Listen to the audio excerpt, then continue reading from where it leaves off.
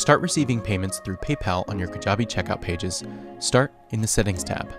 Then click on Payment Integrations. Then, next to PayPal, select Connect. Now it'll ask you for 3 fields: your PayPal account email, your client, and your secret. These are 3 different fields we can find inside of your PayPal account. Let's hop over there now. Once you are logged into your business PayPal account, click Developer in the upper header. Then click on your name in the upper right-hand corner and click Dashboard.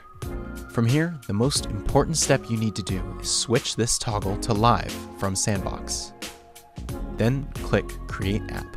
This will allow us to create an app to collect payment.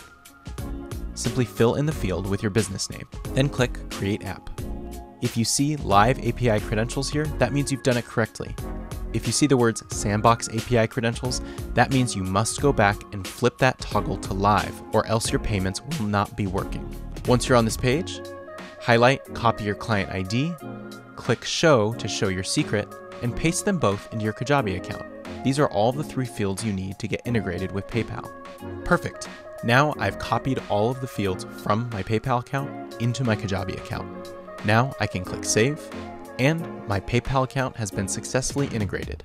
Now, when I go set up one of my offers and choose the price, I can now select PayPal as one of the payment methods on my checkout page.